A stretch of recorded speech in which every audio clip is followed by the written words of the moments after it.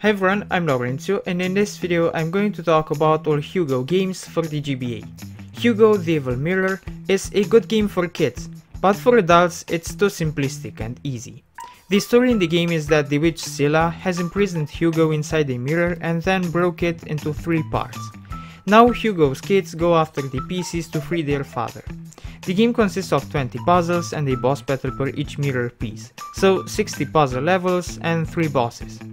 Hugo's kids have a freeze ray equipped. This will be useful since you need to freeze monster generators, and they are in such positions that you need to freeze a monster into a cube and move the cube in order to reach the generator. There are also shielded enemies that are only vulnerable from behind. The game is very easy to beat and fairly short. As I said, unless you're a little kid, you are not the target audience for the game and you shouldn't play the game. But for kids, it can be great to get accustomed to games or to just give the game to your kid to have some moments of peace. Hugo Bukazum, at first glance, is just a stereotypical isometric racer, but it isn't. It still gets boring pretty fast, it's true, but considering what the small cartridge packs, on paper the game is pretty good. It's great actually, on paper. You get many sorts of events to compete in, which can be split into 2. You get race types and arena types of competitions. There are 9 maps available, a nice number. I know games that have less maps than this game. And you get 7 playable characters, a good number. And as for the gameplay, it's the usual isometric racing. The game gets boring really fast, but considering the nice amount of content the game has, the game is a good one. I mean, it's better than other games of this sort. I've played worse.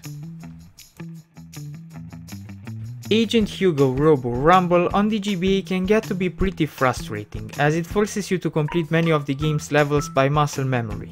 By trial and error, you learn the layout of the track and get to pass. And just like on the PS2, there is a button assigned to each of the board's abilities. You can activate your shield, with the other you shoot, and with another you jump when you hover above ramps. But on the PS2 it was pretty comfy to just hover around. On the GBA, on the other hand, later on in the game, due to the poor visibility you have ahead, you will have to learn the track by muscle memory to pass. And the game is pretty short too, it takes you around 1 hour to beat. Okay, so this was the video. If you liked it, please hit the like button and subscribe. If you want to support me in my pursuit to review as many video games as possible, click the join button and choose one of the perks. You have the link to the join button in the description. Also, you can follow me on Twitch, Instagram or Discord if you want. And if you want to see another video of mine, just wait till I stop talking and there will be thumbnails of other videos I've made. Thanks for watching.